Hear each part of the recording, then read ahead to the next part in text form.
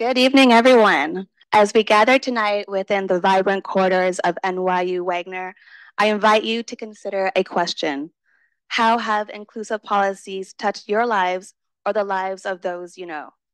We're here at the intersection of public administration, urban planning, health, and united by a principle deeply meaningful to me and likely to many of you, equity and policymaking.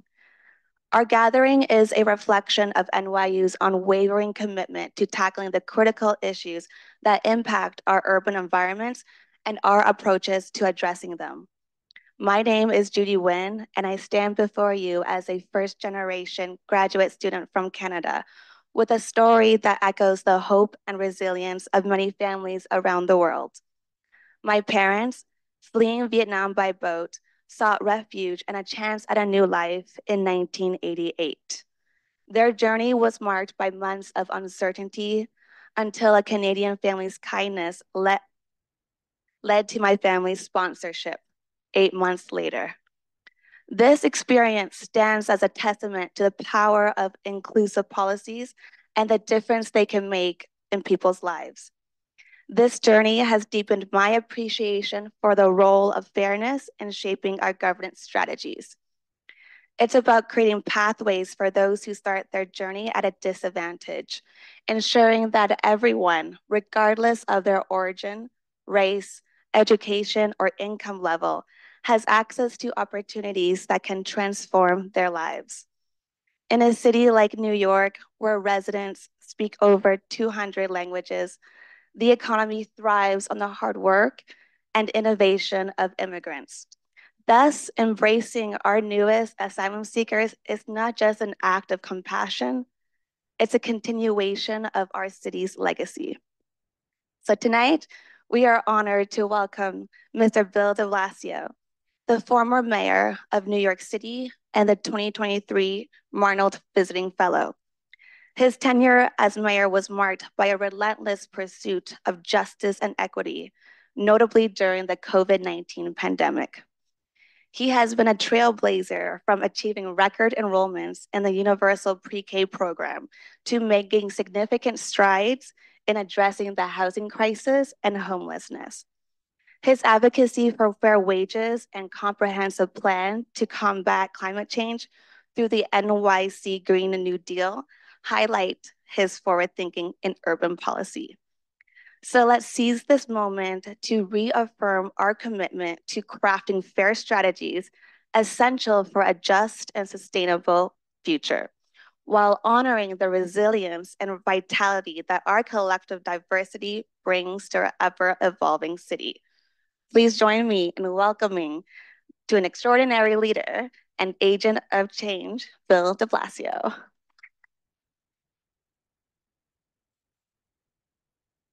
Judy, thank you so much. And I want to say, I really appreciate starting the discussion with one person's story because, you editorialized there, and I'm glad you did, that we're in the middle of a huge discussion and debate in this country and in this city about what some call a migrant crisis, but you're also pointing out the essential humanity and the connection to our values and our history that makes us think maybe there's other ways to think about this moment.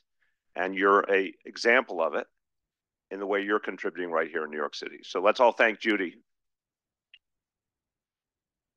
Thank you. So Judy was also too kind, but I will say sometimes our visions worked and came to life. Sometimes we struggled, but what was true from the beginning, which she indicated, is the whole idea of my administration was to address inequality. Again, tonight, anyone who wants to challenge or question the things that worked or didn't work, that's a very healthy conversation because I'd be right there with you, having spent now the last 2 years thinking about the things that did work, but also spending a lot of time kicking myself about the mistakes we made or the things we missed or the things we should have prioritized. But what was abundantly clear was we started with a very simple concept and that sustained. So tonight, as we talk about the way to think about equity and policymaking, I'm going to begin with simplicity. The way to think about equity in policymaking is to talk incessantly about equity when making policy. It sounds small or simple. It's not. We literally made a habit. In some ways, we systematized it, obviously with measures and with accountability dynamics. But it really began with saying, this is what we're here to do. I feel bad for the people in the back who I can't see, so I'm going to try and range over here a little bit. It really came down to saying this was our mission. If we were not addressing inequality, we were allowing a status quo to continue, which was unacceptable. When I ran for mayor, I talked about A Tale of Two Cities, which is a theme borrowed from Charles Dickens and was recycled by many, many leaders over time. But it was sadly very urgent and apparent in New York City at that moment, particularly after the administration of Michael Bloomberg. And one of the stark contrast points was the fact that Mayor Bloomberg, in his own conception of the free enterprise system and his own success, sort of saw a world that was working, in which there were some problems, but the essential model was working. I saw a world in which the essential model was not working, where inequality was so deep-seated in the life of New York City that actually threatened our ability to be a successful city and to be consistent with our values going forward. My campaign was about the fact that we were getting close to a tipping point and that we had to do things very, very differently. So I begin by saying, if this phrase, equity in policymaking, moves you, then I want you to understand it is an everyday activity. That there is almost no policy area where there isn't an equity lens needed. It's interesting how some folks might say, you know, well, let's take some obvious ones, maybe course education or course housing, of course policing, but just keep going. Go into transportation. Go into any area you can think of. And the equity lens has power. Go into personnel, which is an area we really focused on. I don't think I'm going to shock anyone in this room by saying if you get your personnel right, you can perform an equity agenda energetically. But if you try to take an equity agenda and layer it on a group of people who are totally believers in the status quo or have been inculcated with status quo approaches only, don't be shocked if your wonderful policies don't go very far. So we had, very overt discussions in our team. Were we creating a government that looked like New York City? And I wasn't afraid of talking numbers and facts agency by agency and trying to ensure that when we gave an instruction or we passed a piece of legislation, it would actually come to life down to the grassroots. And that was all about the people who did the implementing.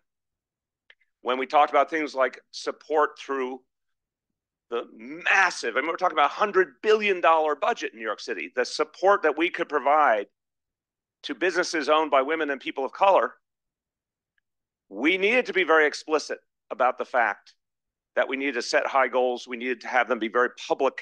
They needed to be accountability structures, and we needed to recognize and celebrate the fact that those businesses would turn around and hire people from their own communities, keep our money in our city, in our neighborhoods, credential so many people to become the next business owners and creators.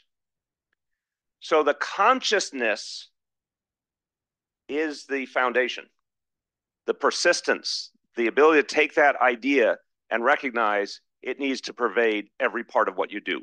And if you haven't aligned your personnel, and that is both the selection of your personnel, by definition, people with kindred values, people who had the rigor, the energy to want to pursue such a policy, but it's also what are you doing regularly to hold them accountable and to ensure that this conversation pervades. I had some people on my team who were absolute believers in an equity agenda, but who did not actually implement an equity agenda, and not out of malice, out of distraction. Some of our biggest and most complex agencies dealing with crises all the time, if you sat down quietly in a room like this and said, how much do you care about an equity agenda, you would hear real passion. But then if you said, how much of your day are you putting into an equity agenda, you would see a drop-off. And I understood. Keeping the schools going or building housing, you choose whatever area, it's rigorous and difficult, and it always feels like there's another crisis. But it was a little scary to me that I would have to call people, literally have to call heads of agencies into my office who were amongst the most vocal on equity and asked them why their personnel didn't look more like New York City or why they weren't doing more to purchase from women-owned and people of color-owned businesses.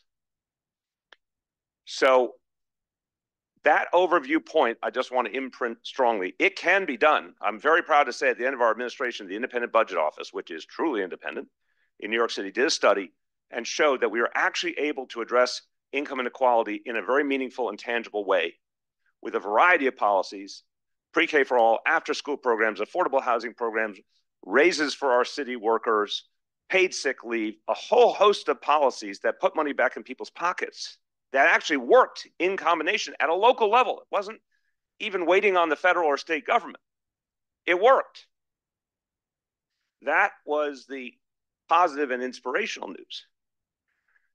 But the challenge is it only works. It's like the garden you have to water every day. It only works if there's immense attention and if everyone up and down the food chain believes the people in charge are judging them and weighing their actions according to how much they achieved in addressing inequality. That's the overview. Here's what I want to do, and I'll do it quickly. I know my timekeeper is watching me at all times. And I look forward to a dialogue. I want to offer a case study, and from the case study, I'm going to pull out a simple formula. The case study, as Judy mentioned, pre-K for all, the policy I love most, but also one that has profound ramifications in terms of equity, now and well into the future. The formula I want to pull out of it is if you're going to be a change agent and if you're going to be someone who focuses effectively on equity, 3 R's, responsiveness, resiliency, and resourcefulness, which you'll see how it plays out in the example. I'll be very quick. The thing to know about pre-K for all, and the thing that I think is inspirational that hasn't really been analyzed enough, is this was not a front burner political and journalistic issue. If I could transport you into the room in 2013 to an average press conference with the New York City media, if I could take you to a mayoral forum where there was a host of issues being addressed, you would rarely hear anyone mention early childhood education unless it was me. So how on earth could something that wasn't on the agenda become prominent and ultimately successful? Because one of the things that all change agents need to understand, and whether you are someone in this room who wants to run for office and be in front of the camera, if you're someone who wants to be as far away from the camera as possible and work on policy, if you want to be an advocate, if you want to be in government, whatever your choice, the possibilities of change run through where an item stands on the public agenda and what kind of public support there is. And public support is not something that sort of falls from the sky, preformed. It's something you create in many instances. Sure, there are issues where you find there's already a demand. But a lot of times you not create the demand in the artificial sense. You create the demand by bringing the voices of the people to the fore and allowing them to be heard and to crystallize into something more. And that's going to get to the point about responsiveness in just a moment. The simple summary. For anyone who has ever had a dream, an idea you thought might be a little crazy, let me do a show of hands. Who has ever had a policy idea or a solution for the world's problems that they thought was amazing, but might be a little out there, might be a little too ambitious, might be a little crazy? Raise your hand. I love you all. I thank you. Don't ever change. So, literally in a bar in Brooklyn in the fall of 2012 with my top policy advisor on education, a woman named Ursulina Ramirez, who played a crucial role in the development of pre-K. I was public advocate in New York City, an office with a lovely title and very little power. And I was preparing to run for mayor. And we sat there and we literally had a napkin. We had a paper napkin and we had a pen.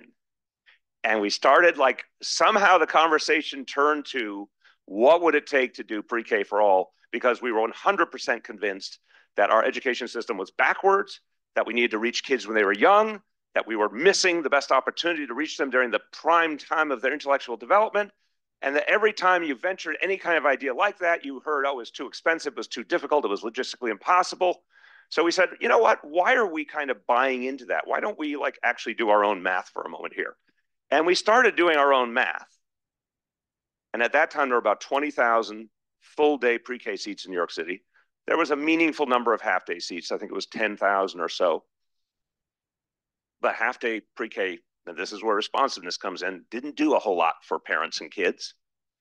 Being able to send your child to a school half-day meant diminished education plus havoc in a parent's schedule and a possibility of a parent working. So we regard half-day pre-K as kind of a Band-Aid at best. Our coin in the realm was full-day pre-K. 20,000 seats. We did a little estimation of demand. We talked to a number of experts in the days following. We came to the conclusion real demand was between 60 and 70,000, proved to be absolutely accurate. So we basically needed to add 50,000 seats. And we started dreaming about what that would take. And in the days after, we came to the conclusion that it was absolutely doable. The demand was there, particularly if we went out to parents and talked to them, that there would be teachers who very much wanted to be a part of it, that we could figure out the pieces if we had, now this will not shock you anyone, if we had the money. And there wasn't an obvious place to get the money. Now I have a much better idea of other places we could have gotten the money. At that time, it wasn't so obvious. So we thought about the history of New York City. We thought about what had worked in the past when there was an effort to do something transcendent. And we focused on the idea of a specialized tax on the wealthy, New York City, wealthy individuals, that would specifically and only pay for pre-K for all, and we added in after-school programs as well. And this idea took more shape, and finally we decided, let's just go with it. We knew it would be controversial. We knew it was not fully formed, and this is another lesson I would always give. It's wonderful to sketch out your policy ideas to the point of perfection, to answer every question and every concern. That can also be paralyzing. We were, as I like to say about myself on many topics, I was unburdened by knowledge. I knew enough to see the problem and understood we could do something about it. I did not see each and every roadblock enough to be paralyzed. We sketched out a basic plan. We figured out the basic finances. We figured out what the taxation mechanism would be. And we decided to just go for it. And we had no idea how much impact it would make on the public imagination.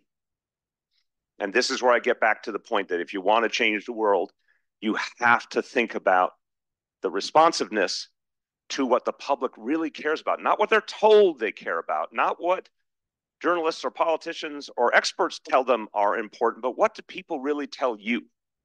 What are they talking to you about in their everyday life? And since I had spent years and years crisscrossing the city and listening to people, particularly parents, it wasn't hard for me to conceptualize that there was tremendous frustration, that there weren't options available for children, that it was holding back the kids in their development, it was holding back families from making income. It absolutely was a matter of equity, because the children most disadvantaged were the children who had families with lower incomes. It was baking in inequality. There were so many things wrong, and it was just absolutely unscientific too that we were reaching kids too late, after the research and the science had long since proven that early childhood education was the thing that could be most effective. So the responsiveness, now I'll get into these 3 points quickly. The responsiveness is making sure your vision of social change is from the people. That doesn't mean you aren't leading the people. Again, there's a kind of give and take here. There's a kind of call and response. I was saying to the people, come with me to address inequality this way. And I got people thinking, talking, and I got attention on the issue, and more people talked, and it gained more and more momentum. And that's part of how we got the resources later on, was we created a political momentum far beyond anything we could have imagined. But it didn't come from my brain alone or Ursulina's brain or some study we read alone. It came from the constant conversation with people to know how this would deeply improve their lives and their children's lives. There are 1,000 ways to address inequity, to say the least. I'm sorry there are 1,000 ways, but it's so pervasive in our society and in human history. So when you're choosing which one you're going to do or which ones you're going to focus on, knowing that you're actually in dialogue with the people and that you can feel their lives, their needs, what they will coalesce around is absolutely crucial. The responsiveness to know what choice to make, the responsiveness to, throughout your journey, listen to what's working and what's not, making adjustments. I think sometimes good people in public life, in public service, fear adjustment because it might seem like weakness, it might seem like backsliding, it might seem like reconsidering your proposal and suggesting your proposal wasn't right. I actually have found the opposite to be true. Laying a basic foundation, but then being very willing to adjust with the conditions you meet. And a simple example, we thought in the beginning we could accommodate all of pre-K in our public school buildings. Bluntly, we massively miscalculated how much space was available. We had to make real adjustments, and those adjustments meant deciding which partners to partner with. There were huge ideological questions. Should we partner with charter schools? Should we partner with religious schools? And we took a very flexible approach and decided, as we were experiencing this issue, as we were experiencing this trajectory, that we would actually benefit from a broader coalition. And everything in life, especially in public life, is coalition building. Everything is about building that support to make something, to give something the kind of momentum that can't be stopped, particularly when it's radical change. This was adding an entire additional grade to the school system. It was a radical action. We realized the bigger the tent, the more support, the more permanence. That wasn't necessarily how we saw it originally. It's what we learned along the way. So we responded to the voices of people in allowing us to formulate the vision, but then we responded as we saw challenges and we saw problems, we responded by opening up our own minds and looking for different allies and different possibilities. And that actually ended up being a net gain. Now, resiliency. Why resiliency? Because the second, I'm not saying even the minute, the second you put out a policy and an idea that could fundamentally affront the status quo, you will be told you are either crazy, unrealistic, it won't work, it will backfire, you'll set back your cause because it will be such an embarrassing defeat. There are so many messages that happen instantly. My personal favorite when we proposed pre-K for all, and I went actually to a business-oriented group in October 2012 and proposed pre-K for all with a tax on the wealthy because I wanted to go in front of wealthy people and say, you should pay a little more to help kids go to school, to help our city be stronger, to have a more fair and equitable society, to have a better workforce in the future, whatever motivation. I'm looking you in the eye and I'm telling you, you should pay a little bit more. And one of the very first responses came from the then Mayor, Michael Bloomberg, who literally said, quote, he wants to drive everyone out of New York City. Now, it's very interesting that the tax was on the wealthy, and what he was contesting was that the tax would be a disincentive for people to live in New York City. Now, the tax was only on wealthy individuals, but he believed that wealthy individuals were everyone. It was one of these wonderful telling moments where the spontaneous language said so much.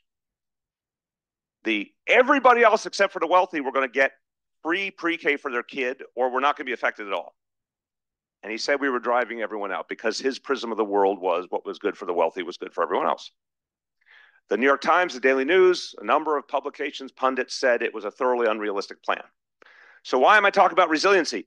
Because whatever good you aim to do, The voices and the forces of the status quo will immediately try and get you to not believe in your own idea.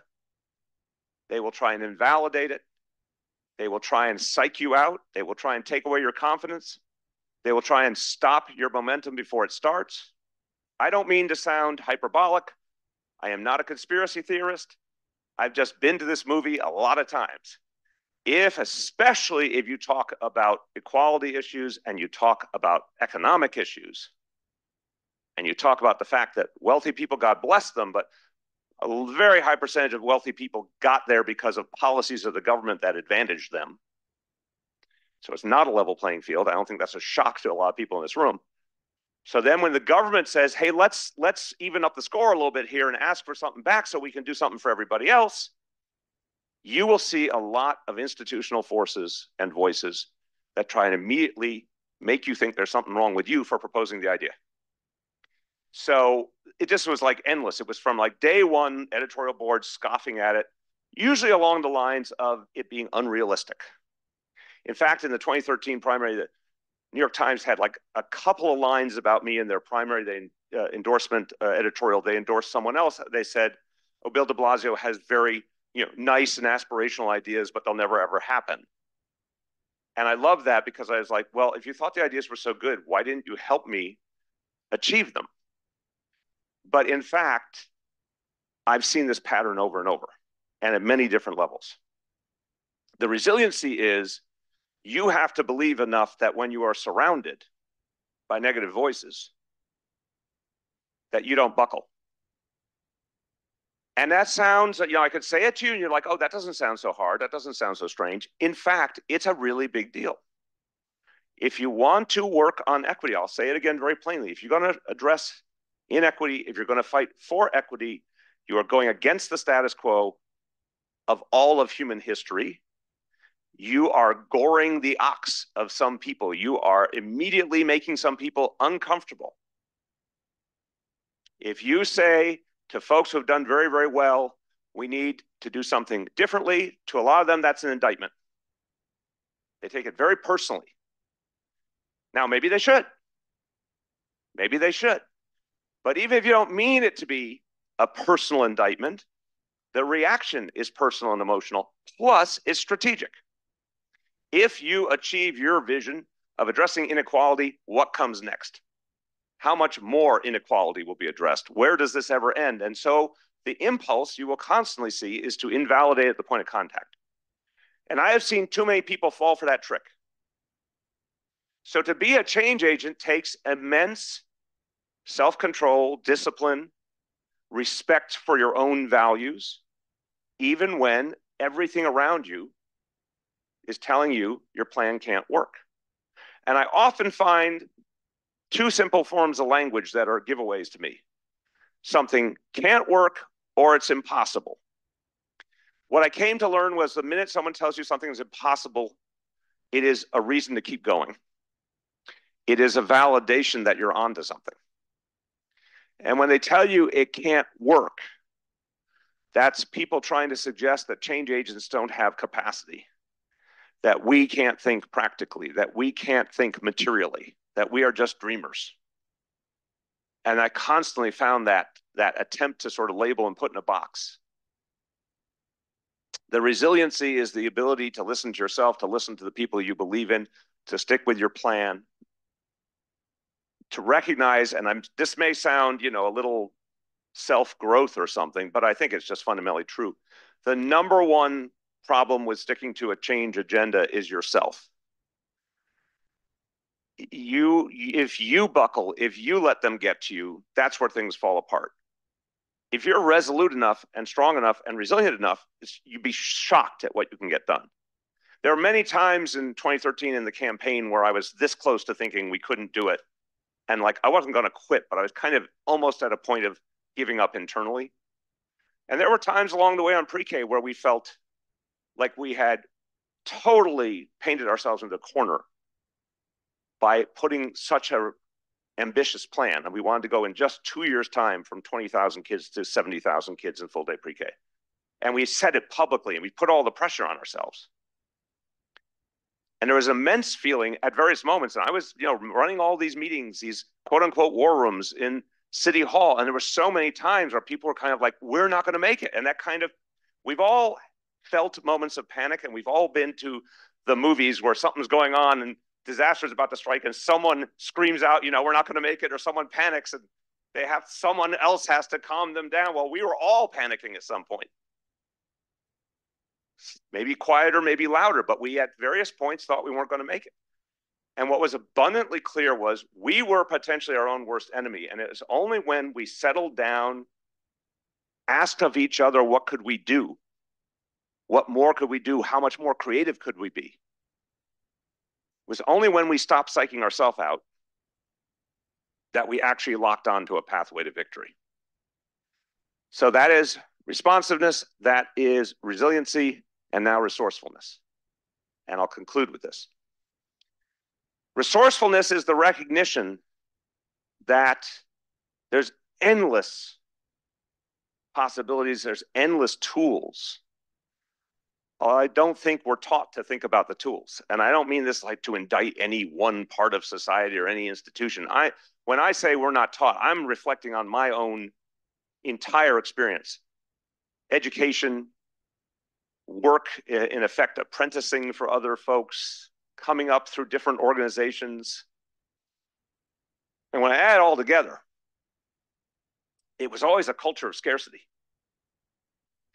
I think the go-to in any discussion of social change, in any discussion of governance, public policy, the go-to is scarcity. And it's understandable. There's never enough money to deal with the needs of our society or other resources, other tools. There's never enough. We get that. There's never enough personnel. It's definitionally accurate that there's a scarcity dynamic. It is literally everywhere. I was on the phone earlier today with some folks from the city government of Austin, Texas, and it just kept coming up through the dialogue. Staffing shortage, resource shortage. It's like, it's everywhere. It's in every part of the country. It's in every part of the world. There's almost no such thing as a government or an advocacy organization or an NGO that has enough. It's almost definitionally impossible. So we all have been taught to think about how to live within our limits, how to kind of dumb down our ideas and minimize our vision because scarcity is pervasive. Well, I am blessed to say I was in New York City where there's proportionally more resources. I'm blessed to say I came along at a time with a good economy. There were definitely X factors in my favor. But I also had a city of almost 9 million people, a quarter of whom were living below the poverty level, and every other conceivable challenge of humanity concentrated in a small geographical area. And in the case of pre-K and schools, a school system that, despite the nobility of the people who worked in it, was clearly not reaching a high percentage of its kids. So with some advantages in hand, I still was dealing with massive problems. And I resisted the scarcity lens, and I tried to teach others to resist the scarcity lens because it just destroys innovation. It destroys creativity. So the resourcefulness was asking ourselves what we actually had to work with, not what our standard understanding of things was. What did we actually have? I used the example before when we ran out of space, all the different organizations we could turn to, all of whom had a self-interest in working with us. That was an easy example. But we found that the government needed to be kind of re-engineered to achieve this task. And I have only 5 minutes left. I'm going to honor that. Thank you, Tara. Traditionally, no one's shocked by this, government is extremely siloed. So if you say, well, we're going to do pre-K for all, that's Department of Education, or that's Administration for Children's Services, and everyone else is just off to the side, just watching and doing their own thing, and good luck with that. What we innovated in a way I've rarely seen was we literally brought every agency with any pertinence to the matter into the room and preached, and preaching really matters in government or any organization. We preached that we were one government with one mission. We were here to address inequality. The first thrust would be to re-engineer our school system to focus on early childhood. This would have a profound impact over time on millions of people. It's already over 500,000 kids have gone through pre-K alone since we initiated it. But it could not be done if it was just a Department of Education out there on their own. The budget office had to feel it was a priority, not a grudging, how do we make your life difficult, how do we nitpick you issue, but a priority. The health department, which had to inspect all the facilities to allow them to open, had to feel it was a priority. The IT folks on whom we were absolutely responsive, absolutely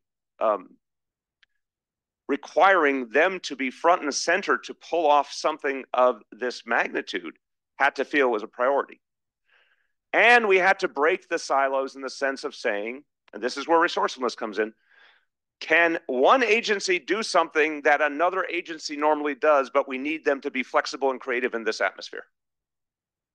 And I remember one day we were in City Hall in our regular war room meeting, and the health department was really stretched thin trying to inspect all these potential sites or pre-K centers. And they just were kind of throwing up their hands. We're like, we've got all our people, we're putting them all in play, they're all doing overtime, we're running out of time, there's no way you can do it. They were kind of freaking out. And so I looked around the room and said, and of course we had our law department there too to help facilitate anything on a legal level. And I said, what's it going to take to get other agencies to do these inspections? And the law department said, we have to do a certain kind of waiver. And I said, can you do that waiver? And after the requisite grudging, it will be a hassle, the answer was, yes, we can do it. It's a pain in the ass, but we can do it. And by the way, that's a conversation that happens every day in government. Let people get their pain in the ass part out, and then it's the bottom line question, can you do it or not? And we're like, yeah, we can do it. So then I literally look around this big table, and I say, who else has inspectors that you can free up since the health department is literally running out? And at the far end of the table was the fire commissioner. And he raises his hand and he says, we have plenty of inspectors. He says, now the law department says we can use them. We'll take a bunch of them and we'll go inspect pre-K centers. And of course I asked him, will you also guarantee New York City will not burn down in the process? And he said, yes, it's very important to me. But the point is, you should have seen the look on the faces of the folks from the health department when this other agency was like, yeah, we can do that. Why didn't you ask? And suddenly we had enough inspectors. And if you look at those days leading up to the opening of school, the first year we did pre-K for all, there was every attempt in the world, I'll conclude on this, but this is a really lovely thing. There was every attempt in the world by certain less progressive elements of the media, let's call it that, and a few political figures to say that this was being too rushed and that it would be dangerous. And in response, now that there was ownership, I remember very vividly at one point we were doing a press conference to respond to these allegations. And the fire commissioner was like this kind of central casting firefighter dude, like stepped forward and said, we are inspecting these sites and we guarantee their safety. And he kind of threw down. And he said, and I love it, I remember very vividly, he said, pre-K for all is a priority of the New York City Fire Department. It was like I was about to cry because it was like it all came together. And people found possibilities they had not found before. And once the doubting Thomases and the naysayers attempt to undermine your own confidence, attempt to turn the public against you, attempt to point out all your contradictions, and you overcome it the first time, then anything is possible. There's that famous truism, you only get one chance to make a first impression. that day in September of 2014, when school opened, and on that day, 53,000 kids, the first wave, went from 20,000, and the last day of school in June of 2014, 20,000 kids walked out the door out of full day pre-K. 3 months later, 53,000 kids walked in the door of full day pre-K. And the day came off without a hitch. And there was silence. There was no critic who could come forward because there was nothing for them to criticize. And from that moment on, we knew not only would we achieve the next jump and get to 70,000 kids the next year, we knew that the program would be permanent. And notwithstanding some budget ups and downs and controversies of the moment, I will bet you any amount of money it is permanent. But it's only permanent because that first day worked. And it only worked because people came together to do things they thought were not yet possible. Thank you.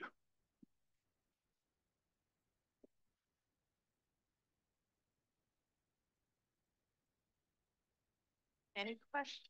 Pretty on time, huh, Tara? Yes, doing amazing. Questions?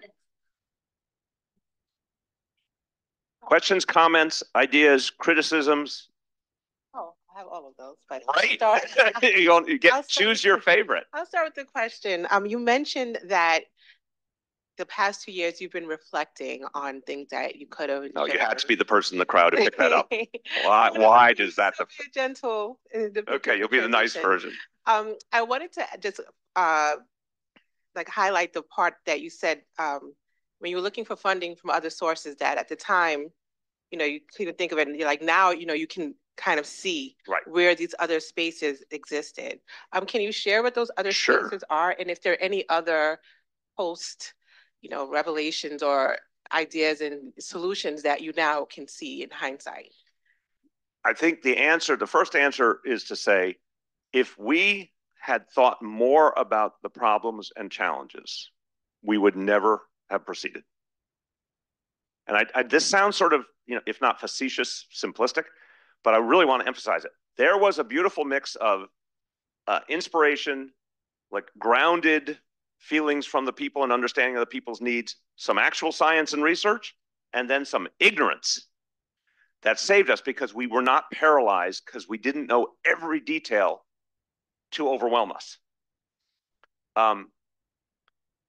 But in fact, one of the things that is striking to me in retrospect is, if I didn't have any money from Albany, we proposed the tax on the wealthy, the governor and the Republican state Senate resisted, the quote unquote Democrat governor and the Republican state Senate resisted, but we had created a groundswell that created tremendous energy in the Democratic Assembly and freaked out the Republican Senate, the members from New York City, and they went to their own leadership and said, don't put us in harm's way, we've got to do something.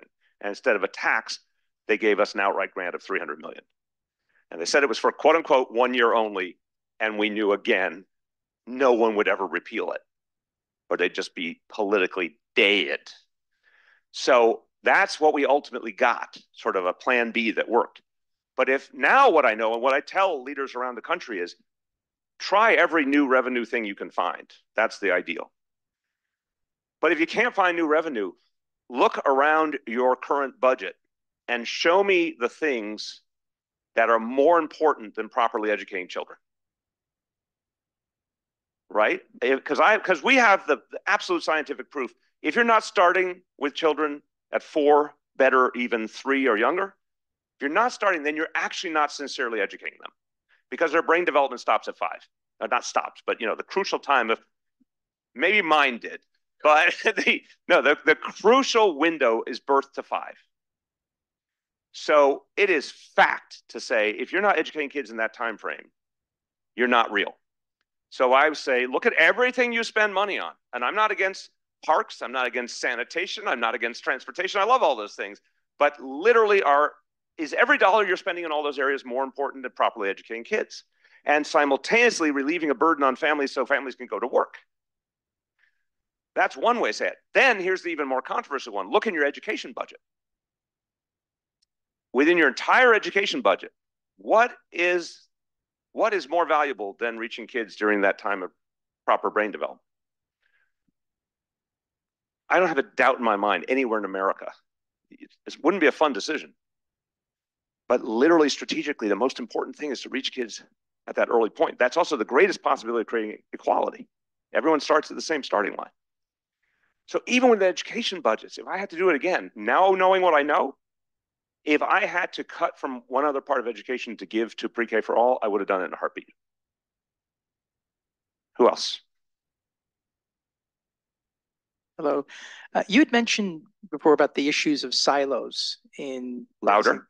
You had mentioned the issue of silos in government, but the issue of silos is in any large organization, Correct. including a corporation, all these other things. And I was curious, in terms of city management, have you seen outside, let's say, of New York, any other cities around the world who are able to, I guess, create that kind of collaboration? And I'll put a caveat here, in a democratic society. I don't pretend to be an expert on how every city government functions. I think the places that have the most ambitious agendas do a certain amount of that. I got to know some of my colleague mayors, obviously around the country, but also around the world, and have great respect for Anne Hidalgo in Paris, who's tried very radical strategies, for example, around getting cars out of the urban core and a green approach to her city. And they've not always been popular. But I know from knowing her and her team that they created some of that same team-wide focus. And I think the better way to say it is everyone great at cutting down silos? I don't know. But what I do know is the difference between a absolutely distinct vision, in our case, fighting inequality, in her case, a green city, that everyone in the public and everyone in the government knows is the priority. Because one of the things you also learn is you are educating your own government. You are setting expectations and accountability for your own government. You're changing their minds too. The people who work for you. Wouldn't it be a great world if you just said to the people who work for you, do what I say, and they all just did it? They actually have to be educated and moved. So I have seen that, but I think it correlates to those very sharp kind of big picture agendas. So you talked earlier about how when you were instituting your campaign, you noticed that like they thought that it was kind of okay, and that What do you mean? They thought it was okay. What do you mean? Sorry, the previous administration and your opponent was kind of, and you said inequality was so ingrained within the city that something needed to change. Right. Did you feel like you had to build into your campaign a redirection of inequality and like going towards equality versus equity? I'd be interested in your definition. I don't see, personally, again, this, I'm sorry, I'm not as sophisticated as some in terms of language. Inequality and inequity to me are sort of similar concepts. Mm-hmm. But what I did feel was it had to be named. And it had to be connected to our values and our future, meaning to say, okay, this is not okay, this is not acceptable, this is not normal, this kind of stratification, this kind of division is extremely dangerous. And it's going to lead to a society of folks who feel like they belong and they're bought in, and folks who 100% feel alienated. It's going to undermine the values that have always worked for us, which is an inclusive approach. And it's going to make it a place that people don't want to be. So I tried to articulate that this was not just a moral question. This was like literally we would no longer be the same city, that we were getting to a very dangerous point, and to put everything through that prism. But I cannot lie to you and say I had this incredibly developed philosophy of what pure equity would be, or how it would play out in every way. It was more saying the current path is unsustainable and dangerous, and we can actually do things ourselves. Like, not everything requires the federal or state government. We can do things ourselves to alter that path in time. Want to do this? I'm gonna go over then. Go ahead. Yes. No, one more question. What? No, now I'm gonna be difficult on you. No. 3 more after this. Compromise. Go. And we'll go to that side of the room. Sorry to divert a little bit, but before you left office, you were endorsing overdose prevention centers. Yes. What equity issue were you trying to solve there? And then what was your next step before you left? You had a plan. So what was that plan? Well, you're generous to think I had a plan. I really want to thank you for that. I think we had more of a vision than a plan because we were on the way out the door, but we did have a belief in what would happen next if we executed well. So overdose prevention centers, is the basic concept, just for anyone who doesn't know it, that you recognize the tragic reality that there is a massive addiction problem with opioids, that people's lives are in danger all the time. And what we're doing right now as a society is kind of not actually acting on the fact that every day people are shooting up and overdosing and dying, in many cases in a way that could be stopped. And so overdose prevention centers, which are used broadly in Europe and Canada, other parts of the world, are a blunt acknowledgement. It's not a fun answer. It's not like something to celebrate. It's an acknowledgement that we have a overdose epidemic, that you have to take the power of government and say to people who are addicted, come into a medical facility to shoot up. We're not endorsing your addiction. We're not happy about it. But if you do that, you can be protected against overdose. There are medical personnel there to reverse an overdose. Our real goal is to get you to treatment. Our real goal is to change your lives. But our first immediate goal is to make sure you don't die, as happens all the time in bedrooms, in bathrooms at McDonald's, in alleys, et cetera. So we worked for a long time to set up. The equity ramification is clearly the overdose problem it's all parts of society, but it hits a lot harder where there's economic desperation, lack of opportunity, lack of education. The next step was, we thought if we got it right, it would unleash the possibilities around the country, because somewhere had to be the place that proved that it could work, and that it would cause other parts of New York City, once they saw it was an acceptable approach and did not increase crime, other neighborhoods would start to embrace it as well. 3 more started, you choose them. Hi. So what is your future plans? Are you thinking about presidential election, or is that too daunting? Also, I was curious. I'm gonna do a series of no comments, but go on. The New York City subway system, I feel, has just gotten downgraded. What do you think is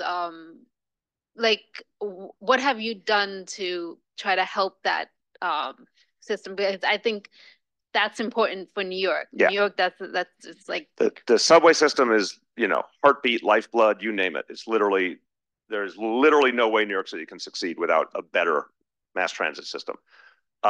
2 things: we added all sorts of other mass transit. We added NYC ferry, so now there's ferry service in all 5 boroughs, and that should, in my view, expand quite a bit. We did things like select bus service and busways that made buses faster. We did an expansion of City Bike. We're actually still kind of nascent in how far we can go with mass transit, even in a super built up place like this. But the other thing vis-a-vis the subways was congestion pricing. And with all the controversy, and it's imperfect, I'm the first one to say it. I used to have immense qualms about it. But I came to the conclusion that if we did not have a renewable revenue source, there's no way the subways would survive. There's no way the city would survive. Now that actually, in addition to some of the federal support that's come in during the Biden administration, puts us on a fairly sustainable basis for the future. Vis-a-vis future, all I want to do is I want to get back to public service in some form. I don't know what that form is. The presidency is taken right now. Also, just for everyone I wanted to say something super affirmational to everyone in the room, regardless of your age, your vision, your aspiration, that what I learned from Joe Biden, Bernie Sanders, Nancy Pelosi, Jim Clyburn, even Mitch McConnell in his own special way, what I learned from all of them is I have so much more career ahead of me than I ever thought I did. So you guys, you can do any number of career changes, successes, failures. You can do it over and over and over again, and there's still going to be like decades more we didn't even realize we had. 2 more.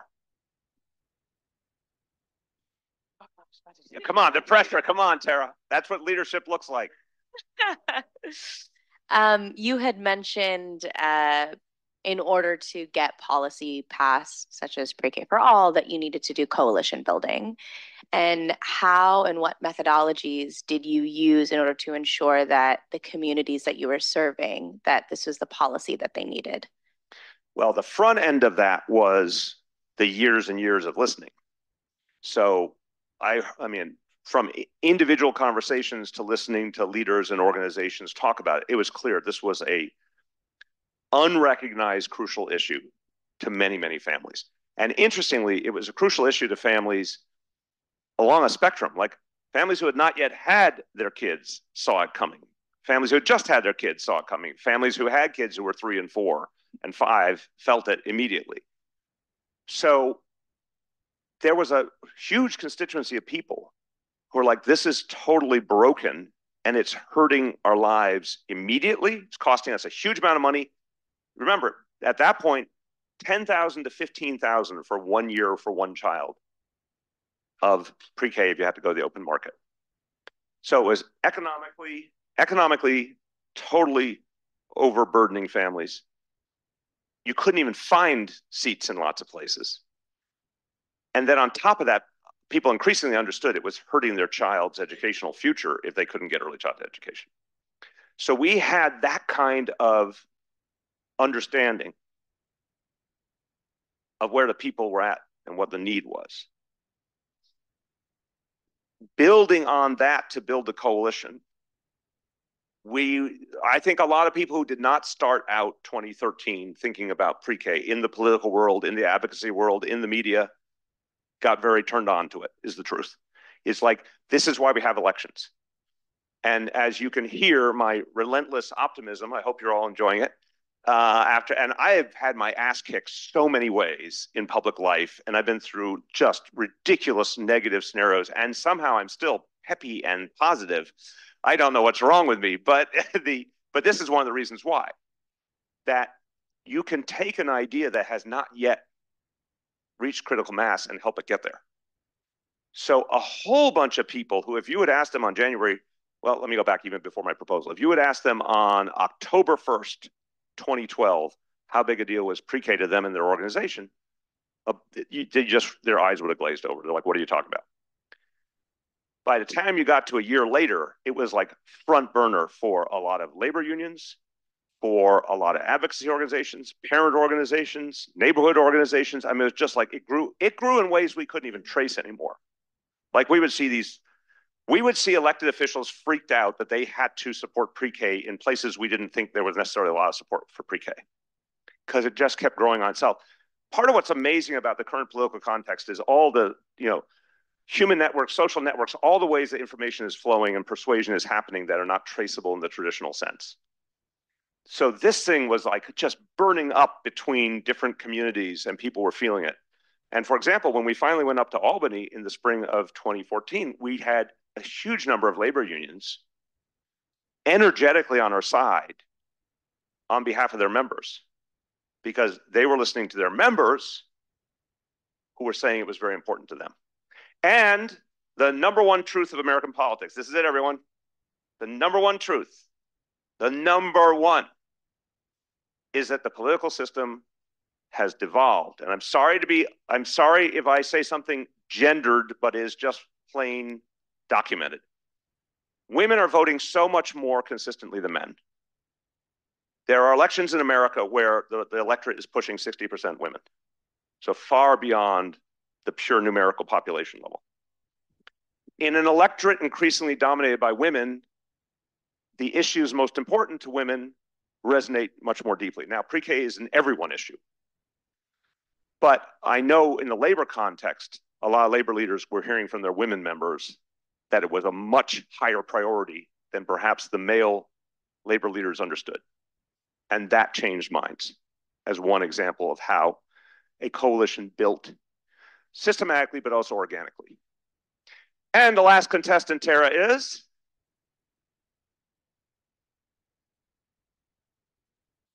Congratulations. Hi. Thank you. And you get a prize. You mentioned the 3 R's, and we talked a little bit about how forward-thinking you were during your administration and how you centered equity.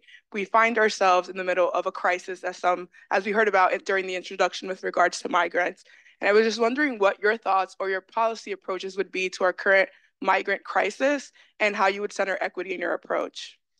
Well, I'm going to answer you, but I'm also going to put some guardrails on my answer, just in the spirit of honesty, because I know my successor well. We worked well together. Obviously, it's not a shock. I agree with him on a lot of things. I don't agree with him on some things, nor does he agree with me on some things. None of this is shocking. But I do know that when a former mayor comments on a current mayor, you're buying into a long, prolonged discussion that I'm not buying into. So I will keep it a little broad. I get people all the time who come up to me and say, oh man, you are so lucky you did not have to be mayor during the migrant crisis. And I do acknowledge that there's certain things that are good about not being mayor during the migrant crisis. But then I say to them, do you remember I was mayor during the COVID crisis, which was much bigger than the quote unquote migrant crisis. So that's my irony point for the day. I think where we are having a problem, and I thought the president actually, let me ask, show of hands, how many people watched State of the Union or saw it afterwards, please? Pretty good. Okay.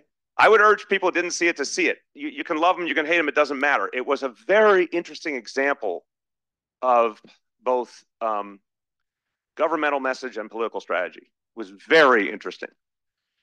And by the way, the only president since Lyndon Johnson to prioritize early childhood education, because for him to include in the speech, back to my main theme, for him to talk about pre-K and to talk about the developmental time in a child's life that we're missing, you know, from the podium in the House of Representatives, that's a big deal. That is not the typical American thing. So I was very appreciative of that.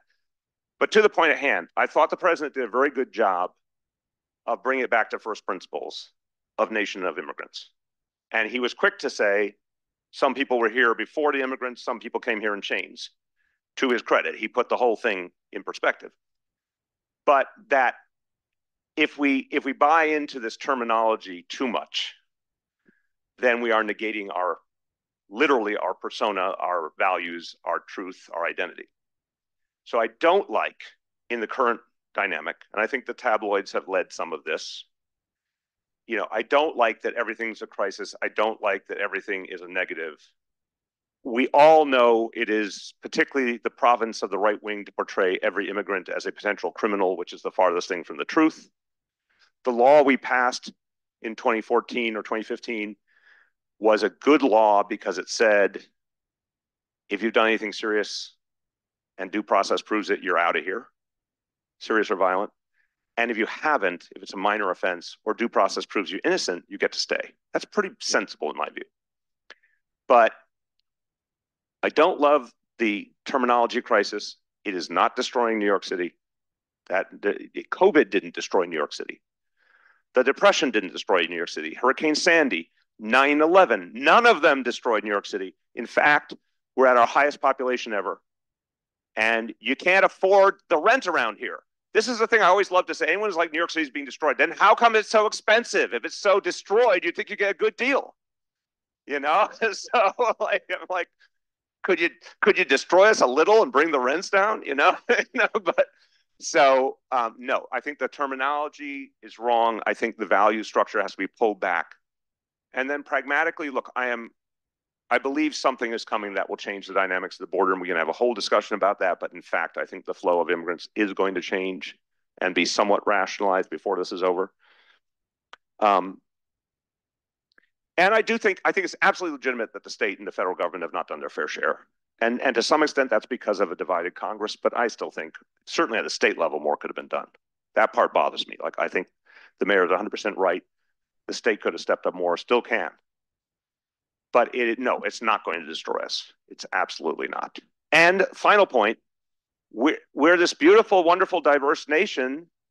And actually watching the State of the Union, it was gratifying to see the beginning of our elected government looking like New York, looking like New York City, looking like the United States of America. Like if you looked around the hall, it was so different than say 20 years ago and the beginning of an actual representative democracy. But We are not having a conversation about labor, the number of working people we need in this country, what that means for the future of Social Security. Oh, by the way, our birth rate is plummeting, as is true in most advanced industrial nations. We need immigration to survive. So it's just, how do we do it the right way? How do we think about it the right way? How do we embrace people? Yeah, there'll be problems, but why don't we start the conversation with, this is who we are, and if we don't have the right amount of immigration, that's actually the biggest danger. Thank you, everybody.